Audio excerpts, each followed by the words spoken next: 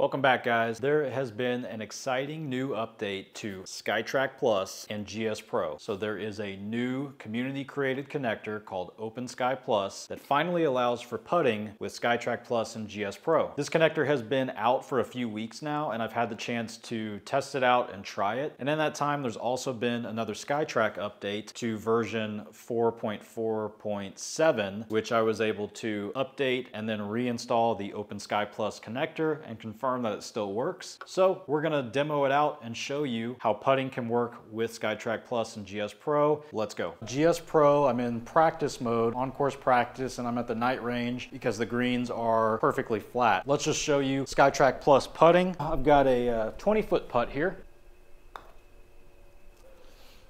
Did I do it? I did it. Perfect. So I've actually found that the putting speed is, I feel, right on the mark. Feels just like putting in GSPro with my Foresight GC3. I think the speed is down. I'm actually pretty impressed with it. Let's try and go to like a shorter putt just outside of this 5-foot gimme circle. Got a 6.5-foot putt here and see how it does with one of these little touchy putts here. Yep.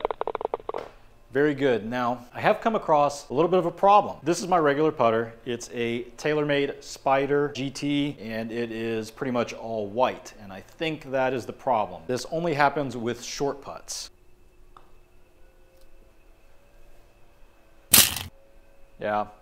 So that was it. That kept happening to me while I was playing, and I'd get to one of these short putts and the ball just takes off and flies 60, 70 yards in the air. That one actually hit the pin, so it went backwards, but you can see it's got ball speed of 66 miles an hour, and I just barely tapped it for a 6-foot putt. And I believe it is because I'm using this all-white putter, and whenever I make a short putt, the putter kind of stays in the hitting area pretty much the whole time. It's a tiny little stroke. I tried to recreate it using other putters I have, like this one, which only has white on the face and everything else, and I've tried a couple others that I have that really don't have any white on them at all. It never happened with any of the other putters except for my all-white TaylorMade Spider. That probably has nothing to do with the OpenSky Plus connector. That might just be something to do with the Skytrak Plus, seeing all the white there and confusing it with the ball. Just something to keep your eye on if you have a white putter. On top of being able to putt now with Skytrak Plus, this new connector has also really improved the chipping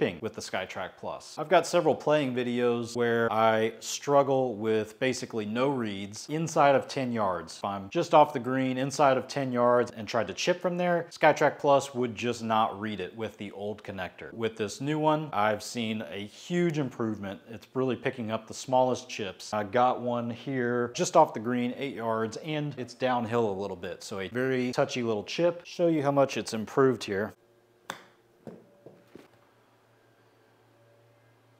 Yeah, there you go. That one read perfectly. I'll even leave one here intentionally short just to show you that it's actually doing even better than that.